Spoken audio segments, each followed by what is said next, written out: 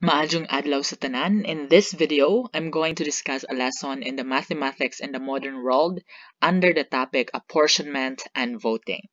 This is all about the Hamilton's plan of apportionment. Now, this method was proposed by Alexander Hamilton and was one of the two competing plans of apportionment in 1790. The steps are very easy to follow, and I'm very confident that you will be able to follow them as demonstrated. So now, what are the steps of the Hamilton's plan of apportionment? So the first step is to compute the standard divisor. Using this formula, standard divisor equals the total population divided by the number of people to apportion. The second step is to divide the population of each state by the standard divisor to obtain the quotient. So, the quotient equals population of a state divided by the standard divisor. Now, the third step is to round the quotient down to a whole number to obtain the standard quota. And lastly, we need to evaluate our answer. So let's take note that if the number of representatives obtained does not sum up to what is desired, then we will assign additional representatives based on the largest decimal remainders of the quotient. So let's take this situation as our example for you to understand how the steps work. Your NSTP advisor asks you to assign your 15 classmates to help him distribute food packs to the families of the 5 towns of Bohol, whose houses have been totally damaged by the typhoon Odette. The number of families to be given are shown in the table. So we have here in the table the names of the towns with their corresponding number of families to be distributed with the food packs, and the total number of families is 1,000.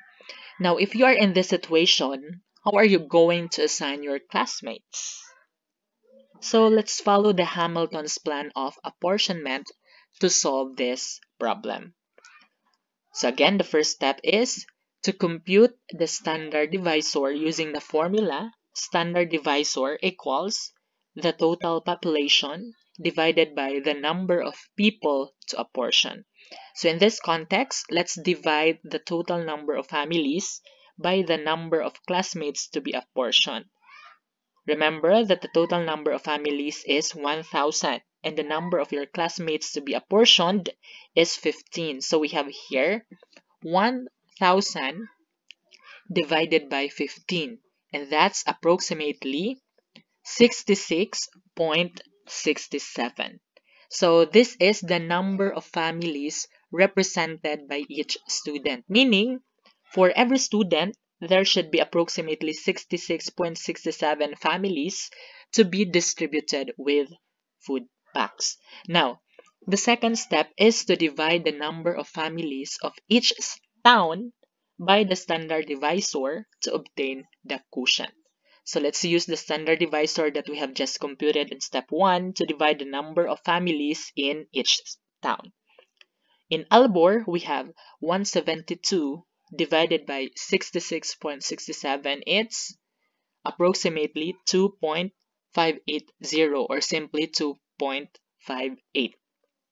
So let's limit our answer to 3 decimal places only for convenience. In Baclayon, we have 243 divided by 66.67. It's approximately 3.645. Try to compute with me using your calculators. Now in Dawis, we have 145 divided by 66.67. It's approximately 2.175. And in Loon, we have 203 divided by 66.67. It's approximately 3.045. And lastly, in Maribojoc, we have 237 divided by 66.67. It's approximately 3.555. Again, we are limiting our quotients to 3 decimal places only for convenience. Now, the next step is to round the quotient down to a whole number to obtain the standard quota. In rounding down, let's disregard the fractional part. So let's simply copy the whole number.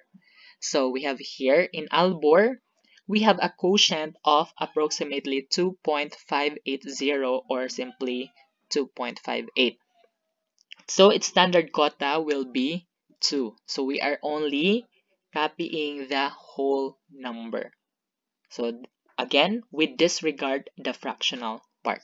In Baclayon, its quotient is approximately 3.645, so its standard quota is 3. Now, in Dawis, we have 2, while in Loon, we have 3, and in 𝗪𝗺𝗺, we have 3 as well.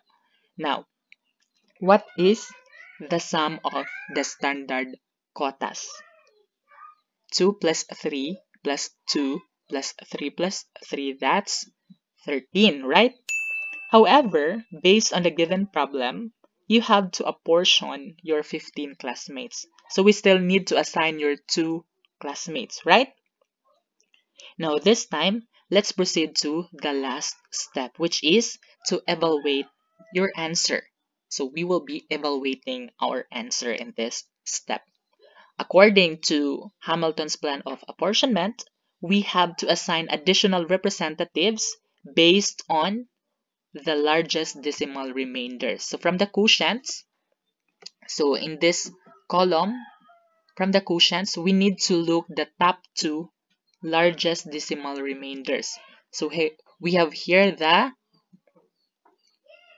Baclayon and in 𝗪𝗺. So in Baclayon, we have 0.645, while in 𝗪𝗺, we have 0.580. So these towns have the largest decimal remainders, the top 2 largest decimal remainders. So let's add 1 representative or classmate in 𝗪𝗺 and another 1 representative in Baclayon. So the number of representatives in 𝗪𝗺 becomes 3, whereas the number of representatives in Baclayon becomes 4. And let's simply copy the number of representatives in Dawis, Loon, and 𝗪𝗺𝗺, since we only lack 2 representatives or classmates to be apportioned. So let's add the number of representatives, and we get 3 plus 4 plus 2 plus 3 plus 3, that's 15, which is also the desired number of classmates to be apportioned. So that's just it. That is how to apportion using the Hamilton's plan of apportionment.